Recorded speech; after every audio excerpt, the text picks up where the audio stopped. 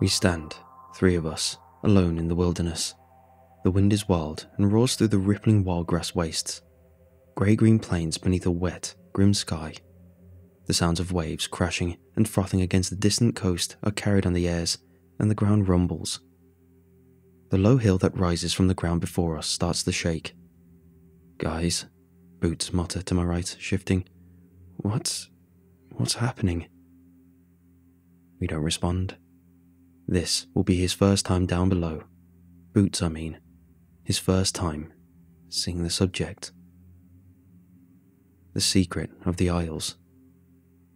Boots is not what the lad is actually called. He was so named for a moment of madness in his very first week here. For some inane reason or other, nerves perhaps, or a poor attempt at a joke, he had complimented the boots of a passing officer. "Nice boots," he said, and the officer had come to a stop at once, turning to stare at the young man as if he were an alien from another bloody planet. The boots are standard issue, of course. They were all the exact same, and the name had stuck. Boots was Boots from that moment on. With a rumble and the grinding of old, wearied gears unseen, the front face of the hill rotates around. A panel of fake grass slides to the right and out of sight beneath the edge of the hill, revealing inside it a small, gloomy metal room. Ryland and I step in. Ryland is the soldier to my left. He's been stationed here for as long as I have, 6 months so far. He's alright, bit of a dick sometimes, but he's fine. After a second of hesitation, Boots follows us in, and the door grinds shut behind us. We are plunged for a moment into complete darkness. Then a weak orange bulb attached to the rails in the upper right flickers weakly to life.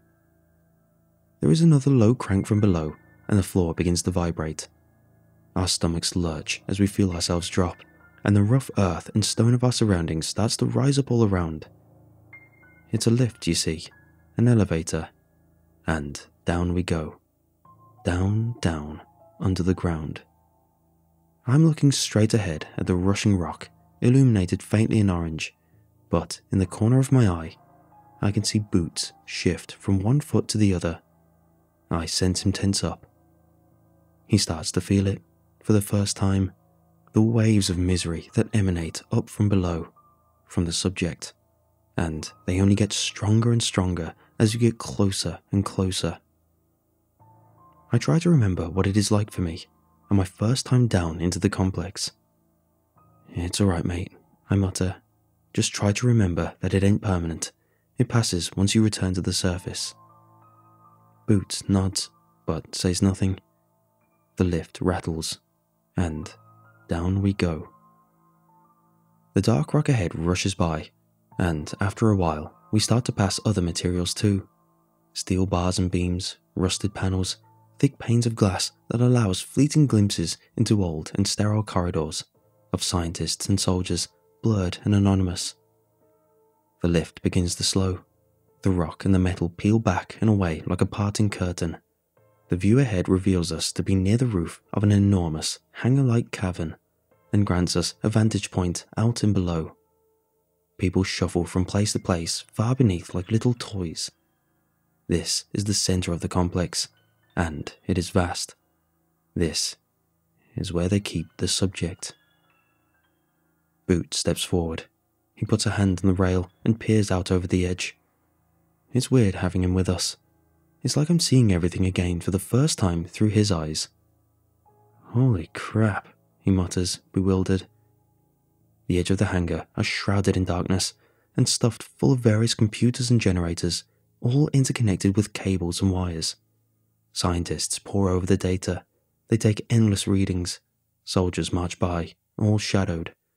But the very center of the hangar is brightly illuminated, perpetually held in the glare of a dozen flood lamps, all evenly spaced and pointed down at the complex's centerpiece. The subject. "What is he?" Boots asks. "It," Ryland mutters. "The higher-ups insist. They want us calling it an it. But, I don't know, he looks so much like a it, Boots. For goodness sake, it's an it." Boots says no more and returns his gaze out over the scene below. The subject even as brightly lit as it is still quite far away from our current position, and its features are not easily distinguishable. But I've been up close. I've seen what they're keeping down here. The subject stands slightly taller than your average man. It's about 6'7" or 8 inches by my guess. Held in a rough X shape, the subject's wrists and ankles are bound in heavy chains of a black and unknown metal. They are pulled taut and connected to the enormous, similarly metal giant circle to which he is held. The subject has the appearance and features of a Caucasian male. It is dark tan-skinned and completely hairless, but for 2 eyebrows of pure white, furrowed above a pair of eyes that are perpetually closed tight shut, sleeping. Its body is adorned with a series of curious and intricate tattoos, some in black, some, bizarrely, in white. A circle has been drawn across its chest and upper torso. The circle has 2 great wings that burst from the top, and 2 that splay out from beneath them, spreading out across its rib cage. All down its arms are a series of eyes in various shapes and sizes, but all open wide, all staring. These are the only things I recognize, the only things that anyone recognizes. No one has yet successfully identified the myriad of runes and symbols that cover its neck, its shoulder and back. Behind the subject stands a tall, rectangular machine, a mechanical monolith, ever grinding, ever humming. It's a generator of sorts that bottoms into a heavy tripod, and in its grip holds tight a burning shard, large and sharp and jagged at the edges, as if broken from a piece of an even greater whole. The shard is glass-like and white-hot at the center. Mesmerizing patterns of fiery yellow and orange ripple paradoxically like water across its form. The shard is plunged into the subject's back, between 2 appendages that protrude from its shoulder blades like broken bones of diamond. The shard strikes out through the subject's chest, always rippling in its shades of orange and yellow and white, ever burning flamelessly. All quite necessary for his containment, they tell me. For its containment, I should say. It's really difficult to not think of the subject as a he. The lift comes to a stop at the base of the hangar, clanking down against the concrete. The rail unlocks and we walk on out into the complex. The waves of despair are strong now. I see Boots lift a hand to wipe his eyes, though I choose not to comment. The captain approaches. He's not in charge of the complex, but he could well be the highest ranked officer on duty today. The ones at the top don't like spending much time down here, for obvious reasons. "Afternoon, lads," the captain grunts. He's a broad-shouldered man, scarred across one cheek. "Sir," we reply, more or less as one, standing straight and saluting. "About time you guys got down here, and who's this crybaby?" Ryland speaks before Boots has a chance to respond. "That's Boots, sir." "Boots, eh?" The captain scratches his chin. "Bad luck on the name." He turns to me. "And where's that little side piece of yours, eh, Lotsford?" He makes a show of peering past me into the empty lift. Would have been nice for the lads at the top to send down a bit of eye candy for a change. "She's already down here, sir," I reply. "Has been for 4 days now." "You what? Why the hell didn't anyone tell me?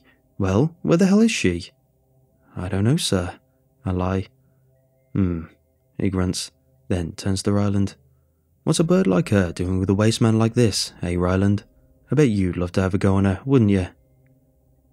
Ryland, after a beat, and still looking straight ahead, replies, "Not my place to say, sir." The captain chuckles. "Coward. So, where can I find her then, Lotsford? Think she'll be interested in a go on this?" He gestures to his crotch. "Unlikely, sir," I reply, clenching my fist by my side. "And why is that?" "She's an engineer, sir. I imagine she's had a fill of attending to broken parts." Ryland snorts, and to his credit, so does the captain. "How long are you down here for, Lotsford?" 3 days, I reply. "Make it 5. "Yes, sir." "All right, assholes, get to work. Dismissed." We salute and leave the captain behind. Yeah, he's a dick. You get used to it. Ryland disappears off to our station, and I direct Boots to where he needs to go with a pat on the back. I watch him head through the appropriate door and disappear down the corridor. I shoot a glance over to the subject. I'll be needed at the station with Ryland, But there's no immediate rush, I figure. Time enough for a little detour. I push through the door and ascend the stairs. I walk tall and confident so as to not attract any questions as to my destination, and ascend set after set of stairs through the sterile, peeling white corridors. A few floors up, I find her, more or less where I was expecting to find her. The girl I've been seeing, Taylor. She's working on an enormous piece of weaponry. It's new, wasn't there the last time I was here. It stands at the very head of the corridor and is angled in such a way as to point out and over the waist-high wall, down to the floodlit centre of the domed complex, aimed directly at the subject far below. I call out to the lass in greeting. "Lotsford," she says in surprise, her teeth showing white in a warm grin. It could well be the first time she's smiled in days. It's brutal down here. I don't know why we call each other by our last names, by the way. It's just something we do. She stands and pulls me into a hug. I kiss her on the lips and then on the neck. "Get a room," echoes a grouchy voice from the far end of the corridor. She pulls me back a little, brushing a strand of hair behind her ear. "I wasn't expecting to see you down here. Shift got changed. You know how the army is. And what about you? I thought you were due to return to the service like 2 days ago." She shrugs. "You know how the army is." We share a laugh, a welcome sound in the gloom of these sterile corridors.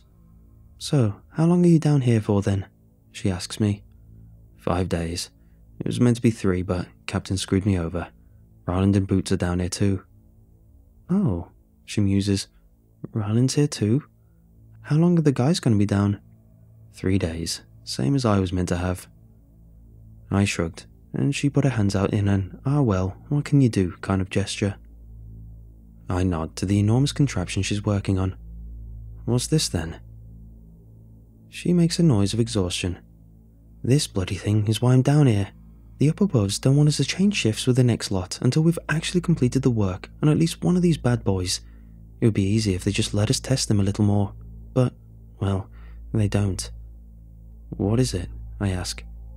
"It's a weapon, right? What does it fire?" Taylor nods.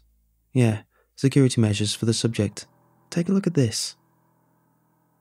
She leads me just around the corner to a pedestaled and plexiglass container.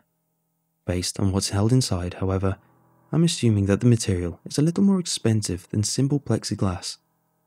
Held precisely and carefully on 2 narrow metal prongs is a long bullet, made of the same shimmering, fiery material as the blade embedded in the subject's chest. The bullet is ringed in 2 bands of what appear to be dark and glistening wood. "Whoa," I mutter. "Yeah," she replies. "No idea of how it was made, or even what it's made of, but I'm presuming it's expensive as all hell." I murmur in agreement. My ears prick up at the sounds of running feet, and I take a step back and return round the corner into the corridor. One of the scientists that work here, a woman in a white coat, is hurriedly making her way towards us. She glances anxiously back over her shoulder, tugging at her sleeves, and I am instantly alert. My mood hardens at once, and I feel all my senses sharpen in reflex. Something's not right here. "Hey," I call out. "Excuse me, is everything okay?" The scientist stops in her tracks to stare at me. She stammers, frozen in place, as if on the verge of sharing some crucial information. Then we turn as one to stare down the corridor as a ripple of icy winds blows down it. Not possible, of course. There's no wind down here. Nothing produces a sensation like that. And yet... Goosebumps ripple across my skin and my blood runs instantly cold. Eyes wide, I cannot help but stand stock still, staring down the long and gloomy corridor ahead. The overhead lights at the far end fizzle out, and the furthest reaches are plunged into shadow. And the shadows deepen. The entire complex, as it stands, could do with a little maintenance. Peeled paint and chipped glass tell a tale of laziness, of idle neglect. But, looking down the corridor now, the sensation is, all at once, so much more noticeable. The disrepair that one would never even see on a normal patrol now reeks of rot, of sickness, of discord and disarray. Even though physically the outward appearance of the walls and the ceiling and the various doors remain largely the same, the impression they give now is that they could collapse at any moment. And behind the scenes, they are only barely held together by the thinnest of strands. I can almost hear the beams and the concrete crack, and a voice reverberates out from the encroaching darkness as the lights start to fail one by one. "Where is he? I know he is waiting for us, soldier." The voice is accompanied by the appearance of an appendage of what I can only describe as thick, void-like black ink. Only barely visible through the shadows, it slithers around the far corner into sight and begins to leak and ooze across the floor towards us. It is here where my training kicks in. Before I can even issue the order to my legs, I find them striding to the switch on the nearby wall. My elbow rises up to smash the glass, and I grab the switch, slamming it down hard into an accompanying wail of a siren, one that screams overhead and blares through the walls. The white coat of the scientist is illuminated in the repetitive, steady beat of a flashing orange light, and I bring my radio up to my mouth, watching as the barriers start to appear. One of them grinds to life behind me, a sheet of metal steadily grinding out from the ceiling and obscuring the aim of an enormous gun, blocking off the view over the edge and down to the subject and the center of the complex below. Another starts to slide out from the wall a few meters ahead, a great grid of solid metal. It shudders as it pushes out from a slot hidden away in the wall and rumbles as it gradually blocks the rest of the corridor from view. I catch a glimpse of a wet and inky black body spilling out around the far corner before the barrier judders and fixes itself into place. "Corridor D12 to HQ," I shout into the receiver. "Corridor D12 to HQ, we're facing a level 1 breach."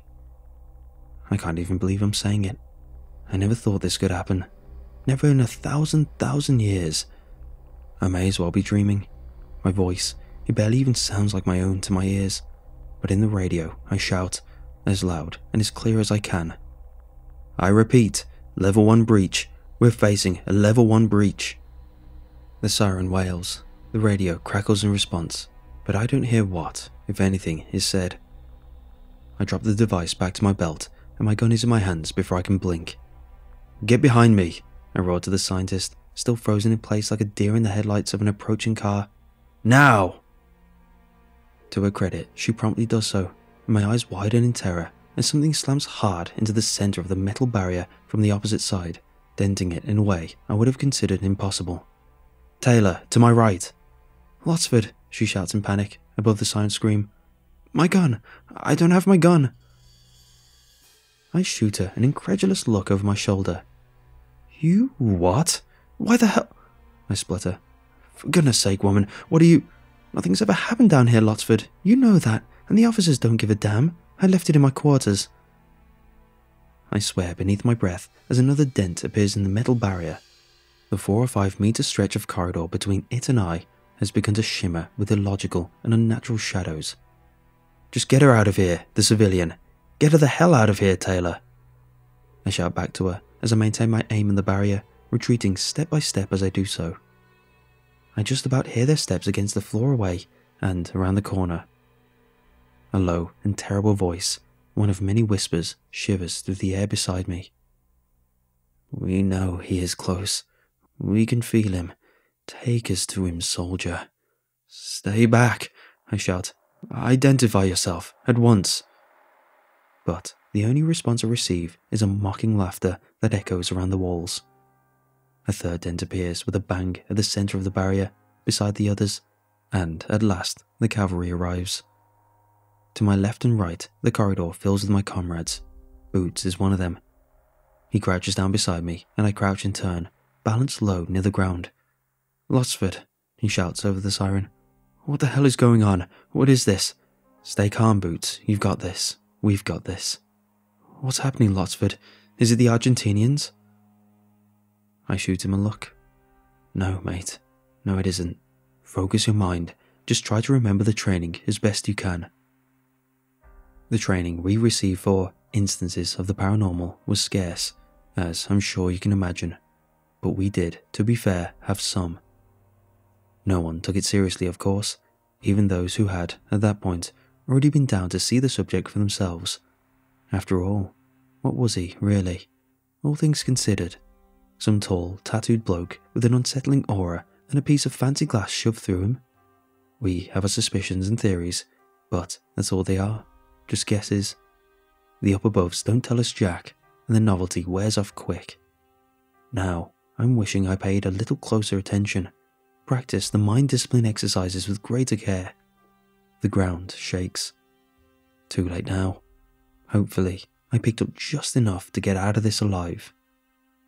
An officer appears to our right. "Engineers," he bellows, "make yourselves known." 2 members of the crew that forms the corridor blockade raise their hands, and the officer nods to the weapon that Taylor had been working on. "Engage with the weapon and get it active. Hold and aim at the barrier and await my signal to fire." "The weapon is understood to be in an uncompleted capacity, sir," the closest of the engineer replies. "It may not even work at all, and if it does, it'll likely be temperamental at best." "Get it done," the officer shouts as the barrier starts to crack and split in the center. "Now!" They stand to a salute and hasten back through the corridor to the weapon at its head. One detaches a thick pair of iron tongs from the side and heads round the corner for the bullet, whilst the other starts turning a series of gears and levers on the machine's side, panels and inner mechanisms springing out as he does so. I turn back to the barrier, raising my own weapon in careful aim. The voice of one of my superiors, of all of our superiors, blares through the speakers and to the backing track of the siren. "Attention, all personnel. Stand ground at your assigned stations. The intrusion must not be allowed to reach the subject. Subject must remain in stasis at all costs. Subject to remain in status as highest priority. Repeat, subject to remain in stasis as highest priority." A bead of sweat buds and trickles down the side of the officer's face. I don't rate them, usually. Officers. Useless bloody lizards. But credit where credit's due. He's here with the rest of us. He's in the trenches of this accursed corridor. I carefully push a plug into each of my ears. The sound of the siren is muffled somewhat, and the barrier splits. The metal peels back like paper, and all that is visible beyond is a swirling void. "Soldiers on ground, fire!" the officer roars, and the hall comes alive with the brilliant white light of a long and rippling burst of gunfire. Bullets fly and rain towards the crack in the metal, and the inky black substance behind it splattered across the floor and up the walls as it tries to push through. Something that looks awfully like a shadowy hand melts out from the crack and falls to the ground, splattering into the same liquid as it makes contact. "Cease fire!" bellows the officer. "Cease fire!" We do so. It takes a moment for us to realise that beyond the ringing of our ears, the siren has come to a stop. It still flashes, casting its orange glow of warning across us all, but the noise has ceased with the gunfire. I do not know if this is a good sign, or a bad one. A low hissing takes place. It reverberates through the air. I can feel its frustration. Boots is shaking. I can see from the corner of my eye. He rubs a hand across his forehead. He's muttering to himself in fear, but I cannot tell what he is saying. Poor lad. He didn't sign up for this. Though none of us did, really. I don't know what approaches from behind this barrier. I don't know how it got in or where it came from. I've never dealt with anything like this. I never thought I would have to. But the thing seems to want to get to the subject. And as my duty as a soldier, I am tasked with keeping that from happening. Such is the way. "Engineers," the officer mutters, glancing behind us to the head of the corridor. "Are you in position to fire when called upon?" "As we can be, sir," comes the reply, and the officer nods. The hissing shivers into a sentence. The words are deep and sharp. "They impede our progress. We risk losing his state of easy influence. Scatter them." A surge of void-black ink bursts suddenly through the crack in the barrier. It forms itself into an enormous dark snake, one that winds from left to right, mouth open and fangs sharp as it slithers directly towards us. "Damn!" someone shouts. It could well have been me. And again the sound of gunfire fills the corridor from wall to wall. Flickering shadows of the blast from the barrel are sent dancing through our field of vision, and the snake is torn to pieces. It explodes and splatters, completely coating the broken barrier in a layer of the dark liquid. The gunfire stops with a motion of the officer's hand, and we watch the substance leak and pool in the floor below. The liquid flickers and melts through a series of colours, like light upon an oil spill, and images begin to flash across the coated barrier as if projected onto a great dark screen. The images are troubling and disturbing, though I struggle to hold on to them in the way one struggles with the memories of dreams. They twist and ripple and shimmer like light upon a dark lake, and the face of a man I do not recognise becomes clear, enormous and blown up to fit the size of the barrier. We all stare, mesmerised and terrified as the face of the man morphs quickly into the face of another, a boy, and then into a woman, then another. It cycles like this from face to face with a growing, accompanying hissing all around. The face changes from that of an old man into the face of a young woman, and to my right, Boots lowers his weapon. I shoot him a glance, and he stares at it, eyes wide and mouth open. "Mary?" he mutters, and the shadowy image of the face stops changing at once. It fixes hastily in place, seeming to tighten and draw in the very walls of the corridor as it does so. Its expression loses its neutrality and comes alive as it looks back into Boots' eyes. It speaks. "You're my friend, and you let me down. How could you?" Boots shakes violently. No, Mary. I'm sorry. I'm so sorry. You know what you did to me when I was drunk. I was drunk too. You know I was. I wasn't thinking right, I swear," Boots shouts, pleading with a shattered face upon the wall. "I could barely stand. You knew I wasn't attracted to you, and you slept with me anyway. I trusted you, and you betrayed me." "Mary," Boots chokes out, "please. You know what you did to me, don't you, James?" "No," he shouts, breaking as tears blur his eyes. He raises his gun and fires, the noise shattering the spell. But he's only able to shoot for a second or so before his gun simply drops from his hands and hits the floor with a clatter. He retches as his body writhes, his veins bulge and his eyes roll over white. And then, black. Going suddenly limp, Boots is raised off the ground and into the air, as if pulled up on invisible strings. "Jesus Christ!" someone shouts from behind, as Boots' ankles and wrists start to contort. The veins all visible across his body throb violently. They darken, and then, after a moment, they burst. His lifeless corpse smacks to the ground with an outpouring of black liquid. And the officer, it seems, finally takes hold of his senses amidst the horror. "Engineers," he bellows. "Now! Fire! Fire now!" The sound of a piercing whistle tears through the air above our heads, and the briefest flashes of yellow turned white suggest that the fiery bullet from the weapon has connected with the inky mass that bulges through the crack of the barrier. There is a mechanical crash from behind, and an angry scream that seems to come from everywhere and nowhere at once, clawing and tearing into our eardrums. I cringe and watch as the ink-like substance starts to crack and harden into pure white, shattering like ice into tiny shards on the ground as it does so. "Fall back," the officer roars. "Fall the hell back, to your assigned stations. Engineers, move to the next weapon." I stagger to my feet and back the hell away, watching as the white spreads and hardens and cracks the dark liquid, shattering it across the floor. But already, the void-like ink is regrouping, regathering. I see it swirl and spill beyond the crack in the barrier. I watch it make its next attempt to force its way through. All around me, soldiers sprint off down the corridor to their assigned stations. They'll all be close by, presumably, but mine is on the opposite side of the complex. I'm not even supposed to be here at all. I only came to see Taylor. The officer claps me on the shoulder. "Get a move on, soldier. Go, go, go!" My heels bump up against the ruined remains of the weapon as he disappears around the corner. The machine only had one shot, I suppose. I cast a final glance over to the corpse of Boots, cold and ruined and alone on the corridor floor. I don't know if the images on the wall told the truth. I don't know if they were a trick, but he didn't deserve to die like that. I'm sure of it. James Rhodes was his name. "I'm sorry, mate. I mutter as I look down the 2 corridors available to me.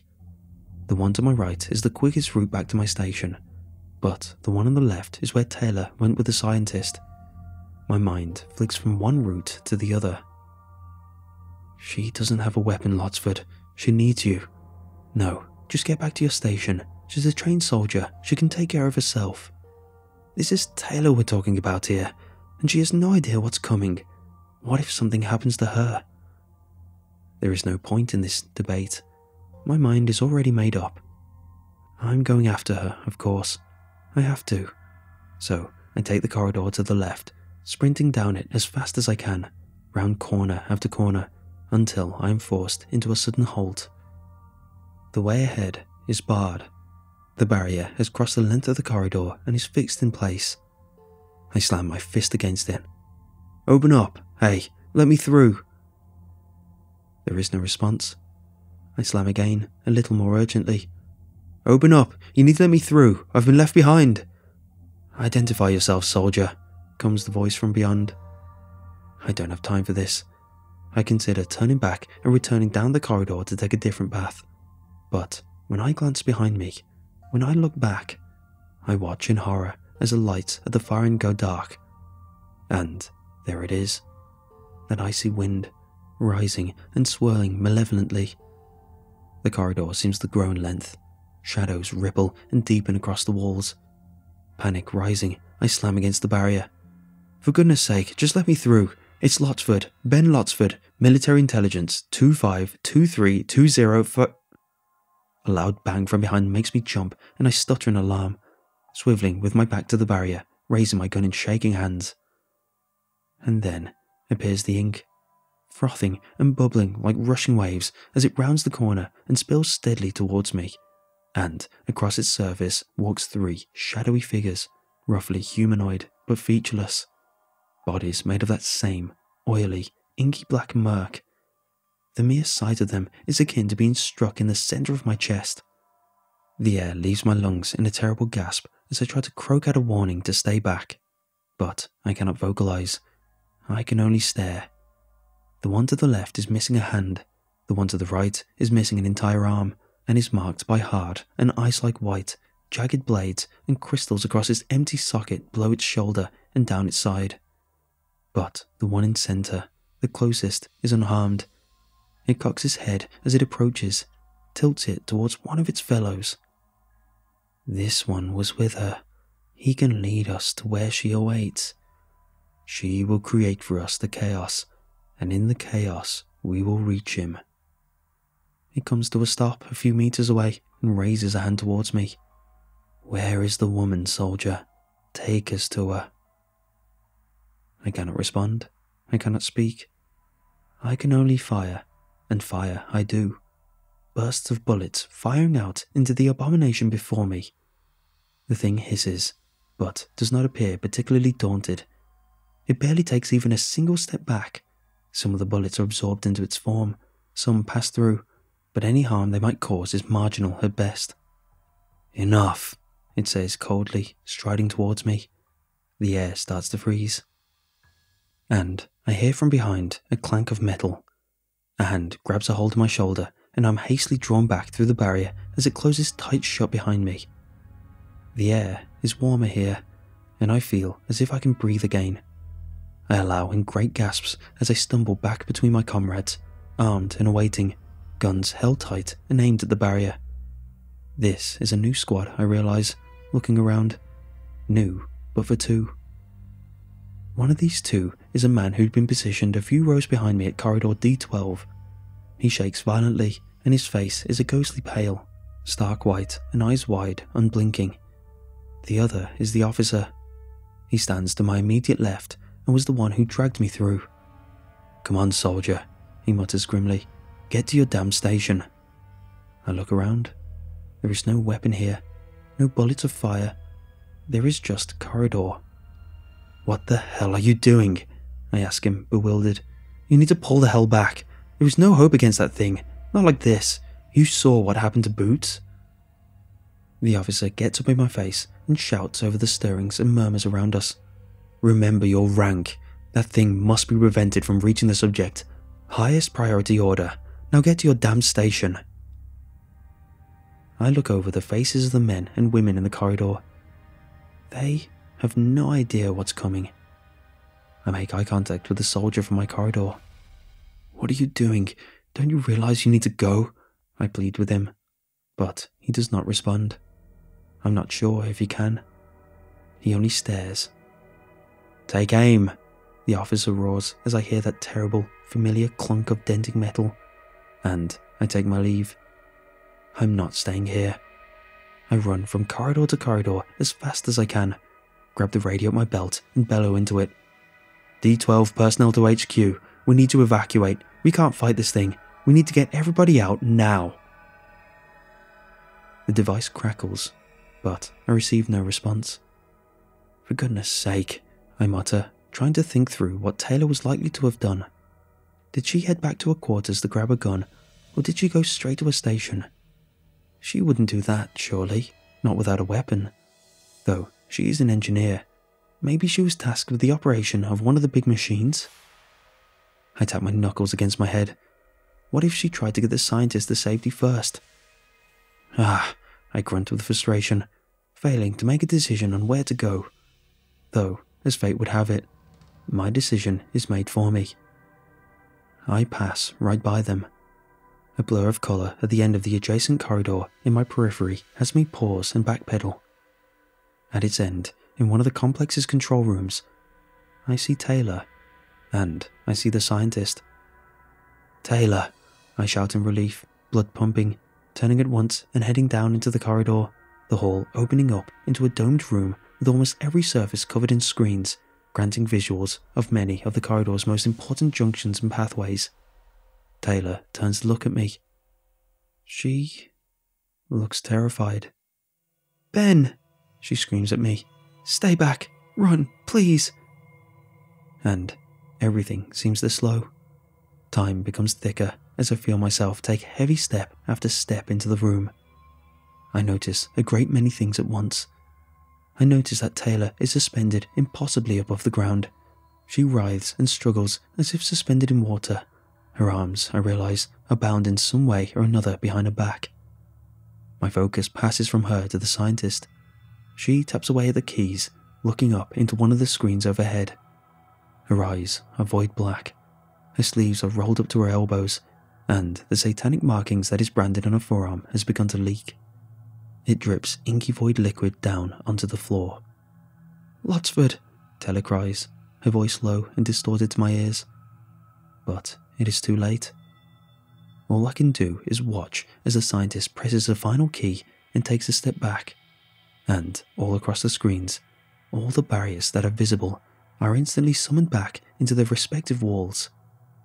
I cannot hear them, but I can see them.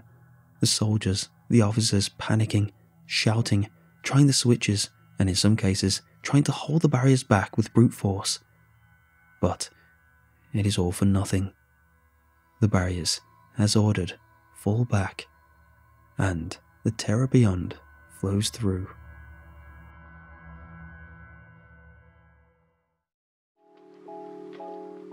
Again comes that order, loud and commanding through the speakers.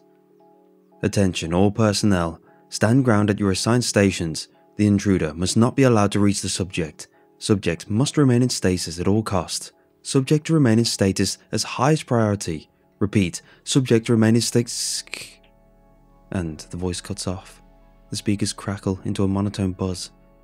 Then, silence. "I have done as you asked, my love," the scientist murmured out loud. "I did it all for you. I've prepared the complex. Gabriel is weak. He can be overcome now." Gabriel? Who is Gabriel? She turns to me, and I grimace in dismay as her eyes swirl with shadows. Her jaw dislocates from its hinges and falls down to her neck with a crack, as a black, snake-like tongue starts to slither out through the air towards me. I return to my senses and raise my gun. I take instant aim and fire. It takes only a second or two for the woman's legs to collapse from beneath her, and she falls, smacking hard onto the floor. She quivers once, twice, then lays still, Her tongue and eyes melt steadily into a black ooze. Damn. Taylor loses her mid-air suspension and, despite her best efforts, lets out a gasp as she trips and stumbles to the floor. What the hell is going on? I manage as I rush over to help her up. Whatever it was that was keeping her arms bound behind her back seems to have dissolved, and she rubs at her wrists in pain. She just flipped out, Lotsford. She started screaming that she needed to get to the control room and... I don't know. I didn't want to leave her alone. I'm an idiot. I haul her to her feet, and I look over the screens across the walls.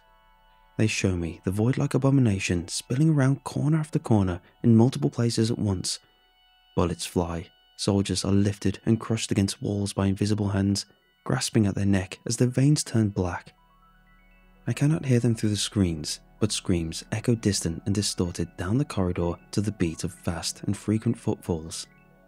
The creature seems to be many, and one, all at the same time. Everywhere that the oil-like substance spills and slithers, the void-like creatures stride across. Great sticky strands of the liquid connect their limbs to the ooze below, snapping and reforming as they walk. One of the figures lifts a featureless face up towards the nearest camera, and, though the thing is eyeless, I get the sensation that it is staring directly at me, right into my soul. I curse and tear away my gaze. And against my programming, for the first real time, I can't help but think to myself, why? What is the subject truly worth to the upper boss that they would so recklessly throw away the lives of their own soldiers like this? Do they even realize the damage this intruder is capable of? Don't they see what it's doing? Come on, Taylor, we're getting the hell out of here. I grab a hand and together we flee through an emergency exit down a narrow and largely unused corridor. The ceiling shakes overhead as we run, dust and plaster raining down in bursts and clouds. What about the others? She gasps. What about Ryland? He'll still be down there. I begin to doubt myself. Can we really just run away and leave all the others behind? The intruder is trying to get to the subject, and now that the barriers are down, it shouldn't take all that long for it to achieve its goal. And what happens if the intruder makes it to the subject, Lotsford? What then? I don't know. I have no idea. But I doubt it'll be any good. You're right. Damn. Okay, listen. Here's what we're gonna do. I stop at a fork in the corridor and grab her by the shoulders. I'm going to go to the middle, to the center. I'll try to draw the intruder down too. Get yourself a bloody gun and get in contact with the engineers, okay? We need every single one of the weapons manned and aim down at the complex floor below. Aimed at the subject if they aren't already. I saw what it managed to do to the intruder. It caused some serious damage. Those machines might be the only things that can stop it. I breathe. Do you understand, Taylor? She nods and takes off at once, determinedly sprinting down the corridor. Is this a good idea, Lotsford? Splitting up? You only just found her. Time's running short. He who fails to make a decision in time will find that time has made all his decisions for him. I clench my jaw and charge the opposite way, and the hall eventually opens up into a wider corridor, a few levels down from my first encounter with the intruder, and a single level above the complex's ground floor where the subject is kept, bound and silent. I realize as I tear towards the nearest lift that I can no longer feel the waves of misery to which I'd been accustomed. I suppose I assumed that my panic had simply overridden it, but now I accept it has actually disappeared altogether. Gone, but replaced with something new. I feel it wash over and through me in great pulses, like the beating of a heart. It is passionate, but difficult to describe. Not anger, nor fear, but it is rich with vibrant warning, with fiery determination. It provides me a powerful, if anxious, energy to keep going. It's coming from the subject. I know it, and I wonder if the others can feel it too. I crash into the booth of a little elevator as a dark, tentacled mass writhes around the corridor's far corner. Oi, freak! I shout, firing a burst out into it. The bullets tear through one of the appendages and leaves broken streaks in the edge of the ink-splattered wall. My skin chills as I feel the intruder focus its interest on me, and I slam my thumb into the close doors button again and again. The oil across the floor changes direction, slipping and leaking quietly down the corridor towards me. The figure connected to the appendage slithers round the corner as the tentacle reformed into a shadowy arm. "Your girlfriend is dead, by the way," I taunt, referring to the scientist. I'm still slamming the button as hard and as fast as I can. "I killed her." The intruder laughs. "She was useful to me," it says, its voice a hiss that snakes through the air and shivers against my eardrums. "Another corpse on your conscience, soldier." Images flash across the intruder's body in the same manner that they appeared across the ink-coated barrier back on corridor D12. They show the scientist as a young girl, laughing with her sisters, playing in a large green garden beneath a sparkling summer sky. "No!" I scream, tearing my eyes away. "Close the damn doors, for goodness sake!" I order the button. "Doors closing," the robotic voice of the lift replies, and the two metal doors begin to slide together. Slowly, it seems. Far too slowly. The intruder strides towards me. Its liquid spills between the doors and onto the floor by my feet. I raise my gun and fire again through the gap, heart pounding, and finally the doors close, and I feel the welcome sensation of the lift descending. I back myself into a corner, staring down at the oil-like spillage that ripples and bubbles unsettlingly below me. My chest rises and falls as I fill my lungs with deep, ragged breaths. I take the opportunity to reload, though my hands are shaking. "What the hell are you?" I mutter to the pool of liquid on the floor. "Doors opening," chirps the voice, and with a little ding, the doors slide open. Ground floor. I am hit by a loud and terrifying chorus. "Identify yourself, hands in the air, hands in the damn air!" From all around, a dozen of soldiers, if not more, all with their weapons pointed directly at me, screaming from the shadows. "For goodness sake!" I shout back at them, squinting under the strain of the torchlight that shines right into my eyes. It's gloomy in the complex, grim and shadowed, everywhere except for the center of the wide concrete platform that houses the subject. Ever suspended in his circle of black metal and run through with the blade of the glassy fire, the great flood lamps wash their bright and perpetual light across his form. Beyond him, at the far stile of the domed, hangar-like complex, is the open-sided lift that Boots and Ryland and I had descended down earlier this evening, back when I had assumed that this would be another regular shift. All around is panic and disarray. Soldiers scramble into hastily ordered positions in squads aimed at the stairs. I catch glimpses of their silhouettes in the shadows. "Military Intelligence 25232051. The guns and the lights are lowered. "Get into position, soldier," someone barks at me as I blink and readjust to the gloom. "Now!" "Where's the captain?" I ask, blinking and returning my hands to my weapon. "I need to speak with him at once." The soldier jerks his thumb to a section of computers and machines, all wide up along the perimeter. I nod my head in thanks and hasten over as a rumbling reverberates through the walls. "Captain," I shout, "Captain!" And I catch a glimpse of a scarred cheek turning towards me. There he is.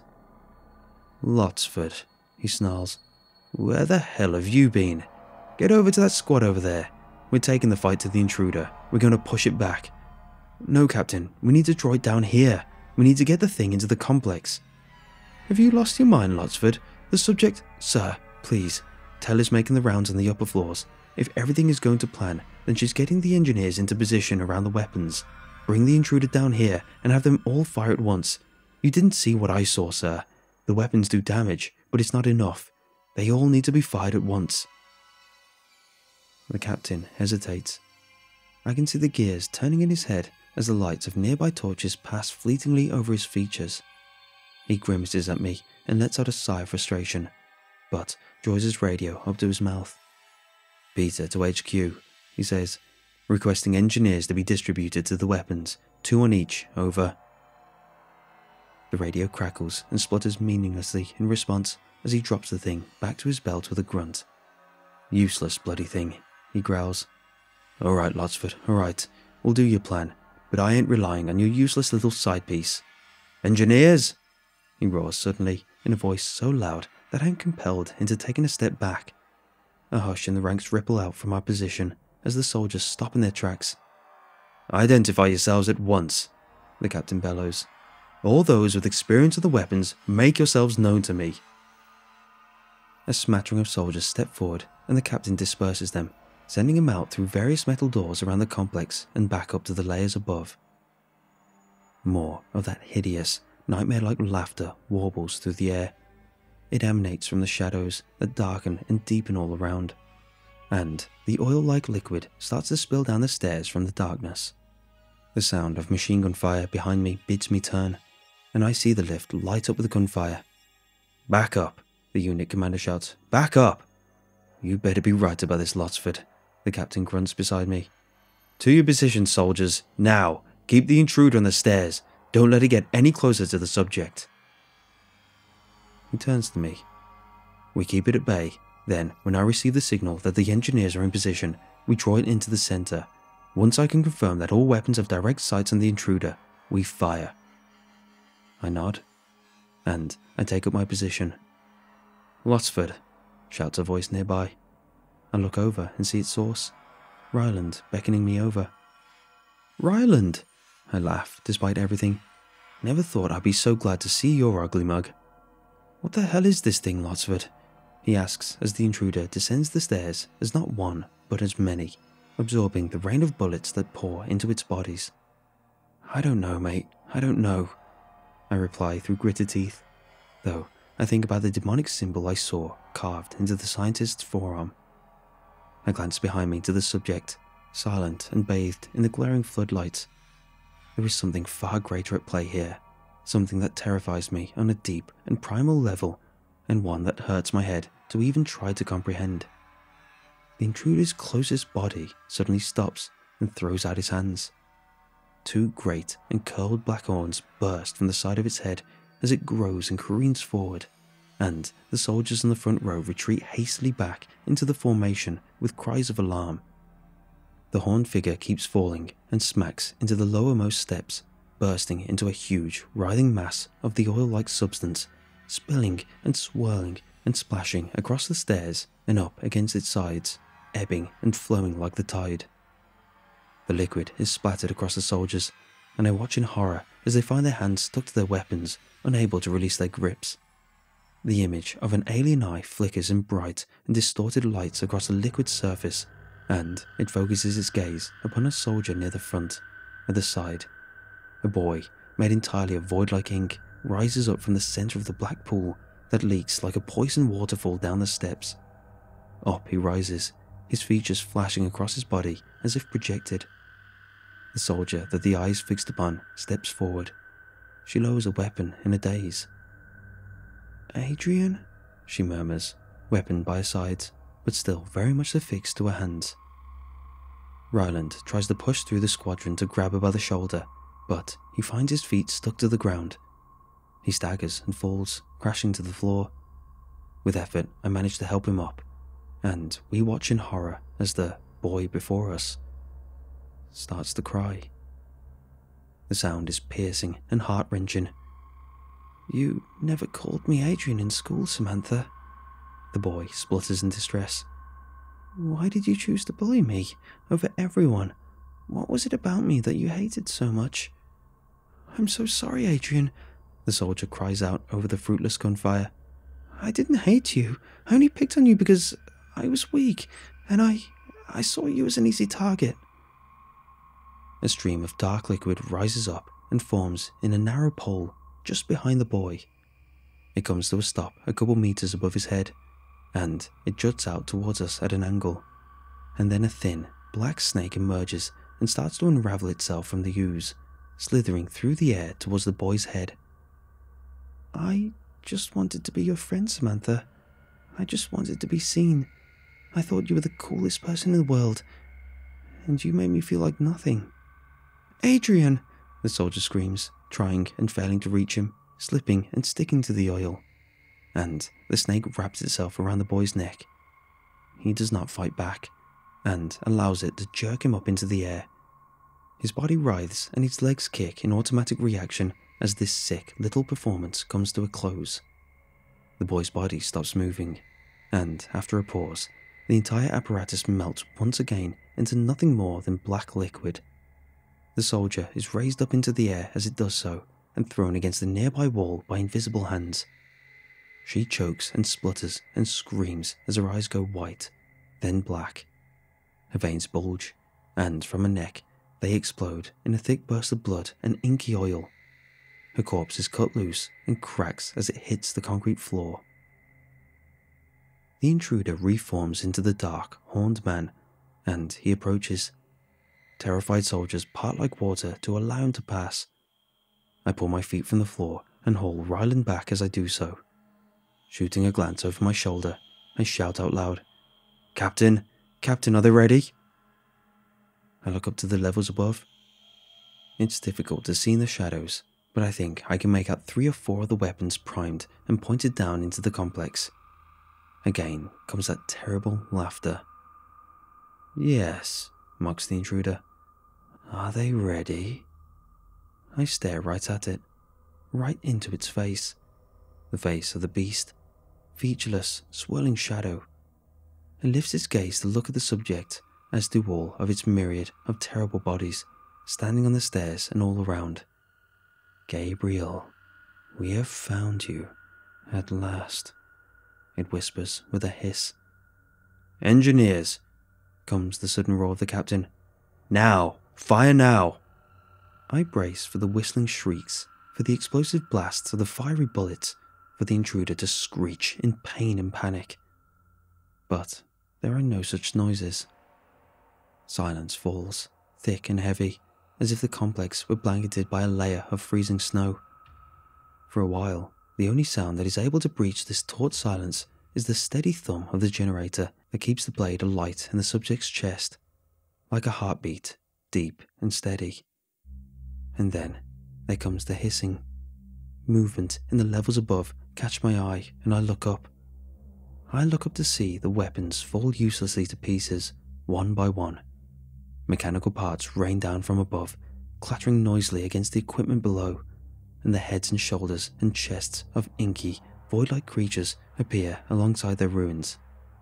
They raise in great, tentacle-like arms the bodies of the engineers, lifeless and struck with bloated black veins.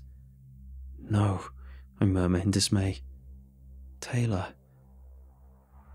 And the figures, or the intruder as I should say, as I'm convinced that every figure is part of a greater whole, drops the engineers' corpses over the side, and one by one their bodies fall through the air. As if in slow motion, I follow one of my former comrades down with my eyes, watching as he crashes into the computers below with a burst of electricity, a flurry of sparks, and an outpouring of that same godforsaken black liquid void. And blind terror strikes itself into the souls of every soldier still standing in the complex. Order breaks down completely. Panic and fear takes total hold as lights flash in the darkness all around. I watch as stray bullets punch through the ink of one of the intruder's bodies and straight into another soldier's chest and neck on the opposite side. "Ryland, we have to take cover. We have to get the hell out of here," I shout at him. But Ryland has vanished into the chaos. I cannot see where he has gone. I sprint to a position near the floodlights. The subject stands bound a few meters away, and I crouch behind the computers that operate the generator. One by one, however, as the intruder strides closer and closer, raising its many arms, the lights start to go out. With a bright flash and a shattering of sparks, the enormous, eternal light of the flood lamps that surround the subject begin to go dark. "Look at you, Gabriel," the intruder taunts. "What happened to you? You have allowed yourself to become captured. You're weak, and your day of reckoning has finally arrived." The truth becomes suddenly plain. I don't know why I didn't realize sooner. The intruder does not want the subject to wake up at all. It was never its intention. I think about what the scientist said in the control room. Gabriel is weak. He can be overcome now. Gabriel. Is that his name? The subject, Gabriel. I look around at the disarray. Many of the intruders' bodies are playing their sickening and torturous games amidst the soldiers. I watch as my colleagues are raised up into the air and then struck violently down in all corners of the complex. Did he get to Taylor? Is she already dead? A terrifying but powerful thought occurs to me. I could wake him up. The subject. I could wake him up right now, at this very moment. The mere thought sends shivers of Frisians running through me. Would it be a wise move, or an incredibly foolish one? I move my hand to the switch on the computer board, the switch that will power down the generator. It is one of two, but the other is cracked and broken, torn up by rogue gunfire. But it's not just about the intruder, is it, Lotsford? The up-aboves, your own commanders, they don't want the subject awake either, do they? I hesitate. Subject must remain in stasis at all costs. Subject to remain in status as highest priority. For goodness sake, I mutter. I don't know what to do.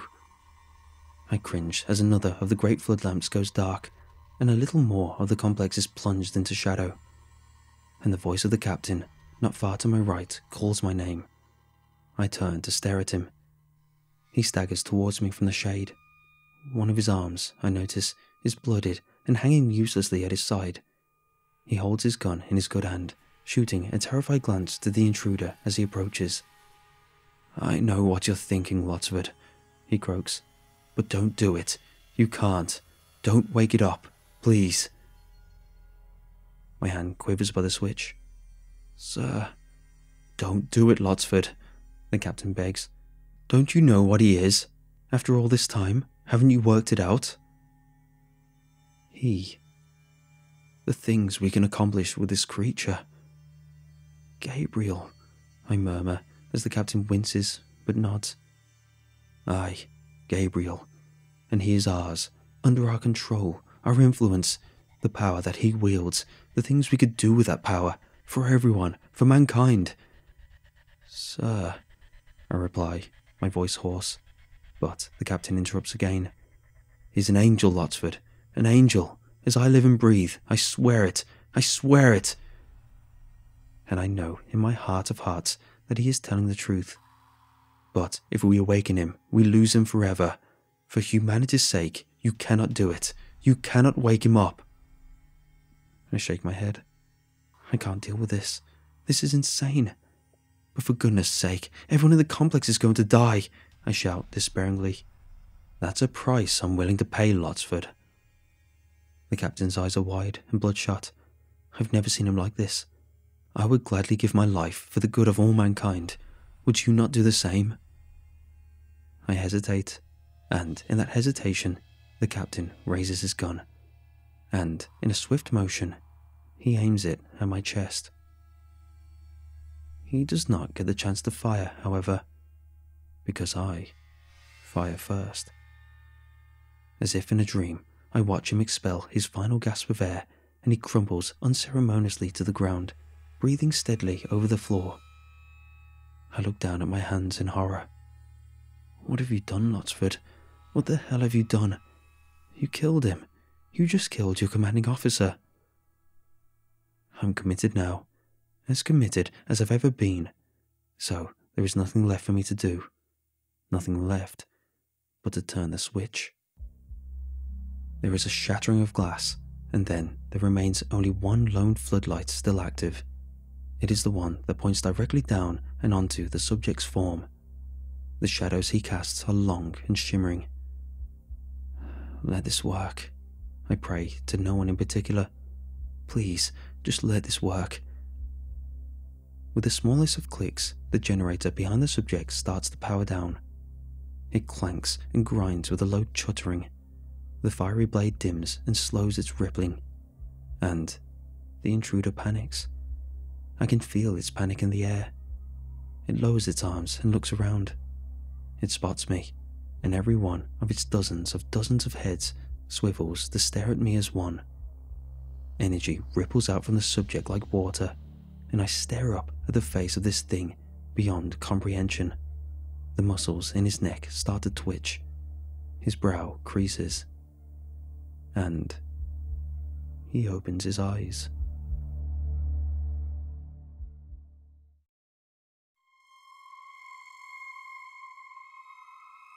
The subject's eyes are ocean blue and ever-swirling pools of green, shining and glittering. The tattoos across his chest and arms and torso are light at once. The intricately drawn eyes all move with the ones that sparkle in his head. He grimaces and bares his teeth as he looks down to the broken blade embedded through his chest, and the skin around the wound starts to thrum and shine in brilliant white. He turns his head to look at the shadowy form of the intruder, and a fast and near invisible sphere of energy pulses out from his body, rippling like a wave through the complex and shuddering the walls with great clouds of dust and drawing forth bursts of sparks from the computers as it does so. The intruder cowers in fear, snarling in dismay, yet still it taunts. How far the chosen has fallen, embedded with your own blade, held as a perplexity in a mortal prison. We followed the scent of your shame, Gabriel. The intruder's speech comes as a hiss, one that shivers repulsively beneath the skin. But the subject's rings loud and true like a great and ancient bell. His is a voice as cold and commanding as a clear blue winter sky. I do not deal in shame, Legion, only action and consequence. The intruder and all his forms cringe back at the mention of his name. All gunfire within the complex has ceased, and from the shadows the soldiers watch the exchange in silence, transfixed with terrified awe. One of Gabriel's hands begins to glow at the wrist, and with a bellow of anguish, he shatters the restraint that binds him, and he holds the hand above him, clenching and unclenching his fingers. Legion, perhaps sensing that his opportunity is slipping away, launches one final, desperate attack. He swells up to twice his original height, the horns aside his head growing and curling around as he does so. He casts out his arms, and all his many bodies throughout the complex do the same. Enormous black snakes writhe up from the spillage that has soaked the concrete floor, and splatter themselves against the walls in a frenzy. Twisted images and pictures flash up across the inky surfaces, and all around us, soldiers find themselves ensnared by oily tentacles or slammed against the walls and hoisted into the air by invisible hands and strings. The beast steps forward, and the snakes slither from the substance of his form and up the platform to where the subject is bound. Gabriel's eyes flash bright, his muscles tense as he moves his free arm through the air. The spectacle is curious. It is as if he is dragging it through a dense body of water. He raises his head and opens the fingers of his fist, and the images all around us begin to change. As it stands, the projected pictures on the walls of the ink show dozens of different scenes at once, different faces, different places of time. But they all change to show the same sequence now. They become clearer and less dreamlike. The scenes ripple and change to show a drove of pigs, snorting and grunting and squealing in distress as they race towards the edge of a cliff. Their eyes are black. Thunderclouds roll in the sky above as one by one the pigs topple over the edge, and down they fall, down to the frothing and churning waves of the sea below. I do not understand the meaning behind this vision, nor what it represents, but Legion shrieks and recoils as if struck by a terrible blow. He seems to diminish in size as the oil that comprises his body leaks and drips from his arms and sides, and a wind rises in the complex. With nowhere to go, it circles round and round, round and round, warmer than the intruder's own and more fierce. Many of the soldiers are dropped to the ground, choking and clutching at their necks as they suck in welcome mouthfuls of air. You and us are not so different, Gabriel. It could be another way. We know the sting of the mortal emotions. We know the pain of abandonment. Gabriel does not respond. He only stares the intruder down, rippling the air around him as the concrete beneath his feet begins to rumble and crack. I know that I need to escape. I need to get the hell out of this place. But I can't take my eyes away. I can't stop watching. Legion hisses as he starts to lose his shape in the wind. Pieces and globules of the murky black are lost from his edges and sent spinning around the complex. "I command you back to the waste, Legion. You have no further role to play in the great plan," Gabriel says. "Liar!" Legion screams in response from all his voices at once. "You will regret the choice you have made here today. If you want rid of us, Fallen Star, then know this. You will be adding to your burden of souls of the mortals who fought in your defense." Legion throws out his arms for a final time, and with them come two great and terrible wings of black shadow, bursting from either of his shoulder blades. The intruder explodes from the inside out, as does every one of his bodies, into wet clouds of ink and murk. They splatter malevolently up the walls and across the piles of equipment and cowering soldiers. I grimace as I feel the substance stick to the skin of my neck and my nearest forearm. It bubbles and flows across the concrete, and I watch in horror as it pushes its way into the mouth and noses of many of my comrades.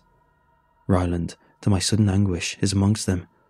I watch his eyes roll over white, then black. I watch with horror as he shivers and squirms. I watch his veins bulge and darken. "Sons and daughters," the subject says, calmly but firmly. "Go now. Go if you can." Some of us can still move. I am one of them. The ink of the intruder clings hungrily to my boots, but I pull myself away and stagger through the shadows towards the lift. The open-walled lift that can take us back up to the surface, and carrying round a corner only a few meters away is Taylor. Relief floods through me. "Taylor!" I shout to her. "Taylor, it's me! It's Lotsford!" She stares at me, but does not respond. She only shakes as I run over to her and haul her up onto her feet, and together we run to the back of the complex into the lift, which quickly fills up with soldiers. "I can't believe it," I mutter into her ear. "You're alive. You're okay." "I'm sorry, Lotsford," she whispers. "I couldn't do it. I couldn't go round to all the weapons. I only spoke to a couple of engineers. I saw the intruder and I just lost my nerve. I'm sorry. I'm so sorry." "It's okay," I reply. "It's okay. It would have killed you anyway." I squeeze her tight, but can't help casting an eye out over the corpses of the engineers, dropped so viciously from the levels above and now strewn in heaps around the complex's far edges. The mechanisms in the elevator whir and grind, and it lets out a groan of discomfort under the strain of all the people it holds, but dutifully it begins to rise nonetheless, the complex floor dropping steadily away beneath us as it does so. Gabriel roars as he pulls the burning blade right out of his chest. An enormous sword flickers into sight in his right hand as he tears his wrist free from the shackles, and it burns like fire. The gargantuan, glass-like blade, but broken. The shard that the angel has pulled from his chest, it would seem, is the final missing piece. He slides the shard into place, and the sword glows all the brighter, sending great pulses of orange-yellow light out over the complex, bathing the walls in rippling gold. The echo of the intruder tries for one final vision, one final series of flickering images across its form, but Gabriel does not wait to see what they will show to him. Instead, he bursts entirely free from his bindings. The generator behind him is cast back and away in a shower of parts and gears, and the subject's humanoid form, to which we had become accustomed, is lost in favour of another. The fiery swords hang in place in the air as Gabriel becomes an enormous wheel of ghost-like wings, all rising and falling and drifting, rippling with energy as colossal rings of fire and gold rotate independently within and outside each other at the centre, intersecting impossibly with the wings on their cycles. The rings are covered in eyes which stare out towards everything at once as they spin.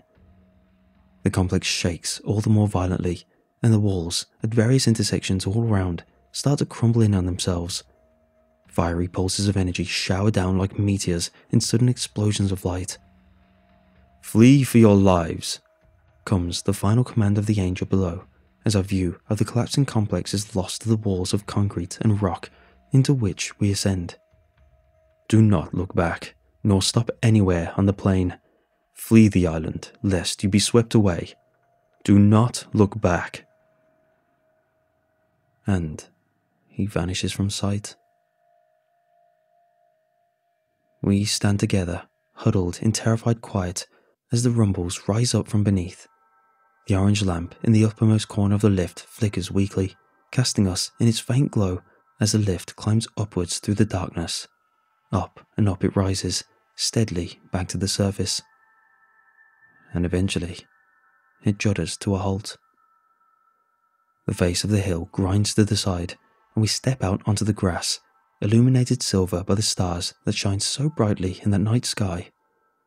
Taylor and I are the first to move. We are still deep in our daze, that much is clear. We can still feel the ground shaking beneath our feet, but we begin to walk. We begin to walk steadily and quickly, and I can hear the others doing the same. We begin the long walks across the plains to the port that will take us back to the East Island. Here, there is nothing but wilderness. "Ryland," Taylor murmurs suddenly, releasing her grip on my hand. "Ryland!" She's overcome by panic. She screams, "Where is he?" "Taylor," I reply, startled awake by her outburst. He didn't make it. I'm sorry." I try to draw her close, but she pushes me away. She pushes me away, and she turns to look back. I stop, dead in my tracks. I try to say Taylor's name, but no voice escapes my lips. I stare in horror as Taylor is lost, right before my eyes. The entire ordeal lasts no more than 10 or so seconds, I'd say, but in the moment, it feels like a hell of a lot more. As Taylor looks back, I watch as her skin hardens and cracks into white stone. She freezes, struck totally in place as her muscles tighten and her body is metamorphosized into an intricate, powdery, chalk-white statue.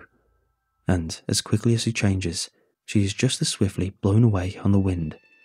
From head to toe, she is caught in the gale and scattered across the plains as billowing clouds of moonlit dust. There she was, right next to me, holding my hand. And then, just like that, she was gone. She is gone. Ashes in the breeze. We continued to walk through the night, us survivors. There was nothing else to do. We walked until we made it to the port and were sailed hastily back to the base. We were questioned, not for particularly long, I should say. It was a brief affair. After a day or two, we were released and sent back home to the UK. I don't know how they'll try to explain it to the families of the deceased. It's all kind of a blur, really. We were sworn to secrecy and all that, so, don't tell anyone I told you. After clearing out the personal possessions of both Taylor and Ryland, it became clear to me that the two were engaged in an intimate relationship behind my back. It really makes you wonder what the point is. The point of everything, of life. The conflicting emotions and feelings are simply torturous. There's no other way to put it. The affair seems likely to have been going on since the moment the three of us arrived in the Falklands. Why would she bother? Why wouldn't she just end it with me before breaking my heart? Is that why she looked back, lots of it? Because she couldn't let him go? I don't know. I don't particularly care, I guess. But I saw Gabriel one last time, a few hours before my flight was due to leave. I was standing on the stony beach, looking out to sea at the sunset against the horizon. And he came up alongside me, in his human form, I should add. I couldn't bring myself to look directly at him at first. I felt the energy of his presence, though. It took a great deal of effort to even speak to him at all. Did she need to die, Gabriel? I asked, eventually. Her fate would have been the same, with or without my warning. I am sorry. I felt a lump rise up in my throat, then reached down to pick up a smooth, flat stone by my feet. I threw up my aim, flicking my wrist ever so slightly as I did so, and the rock skipped across the face of the water, once, twice, thrice, and then vanished beneath the surface with a series of ripples. Where will you go now? I managed to ask, my voice barely more than a whisper. My mission draws to a close. My brother remains trapped beneath the southern ice, but now I have found the final piece of my sword. At long last, I can move to save him. The cost has been immense." He let out a long, sad sigh, then stepped forwards onto the surface of the water. He began to walk across it, and it rippled gently around the soles of his feet. I looked at the bone-like shards that protruded from his shoulder blades, glittering like diamond, broken but beautiful. There were so many more questions I wanted to ask, but in the moment, I simply could not give them voice. Why was I spared when the intruder attempted to take us all down with him? Would the captain have been taken had I not killed him first? And was I justified in ending his life? Is my suffering a part of the penance I must pay for my sins? Was I even wise to awaken Gabriel at all? Should Taylor and I have just fled from the complex when we had the chance? It was her who suggested that we stay in Lotsford. And, all things considered, at the end of the day, did I deserve to live, really? Gabriel stopped for a moment. He tilted his head and spoke over his shoulder. "My wings were taken from me. For a time, I was angry. It was the first time I'd ever felt as such, and in my weakness, I became imprisoned. But I am free now, and I trust that one day my wings will be returned. Farewell, child of Adam." And Gabriel strode off over the water. He walked for a while towards the sunset, then altered his course and began to walk steadily southward. He grew smaller and smaller as he disappeared into the distance, until he was no more than a shining sparkle on the surface of the sea.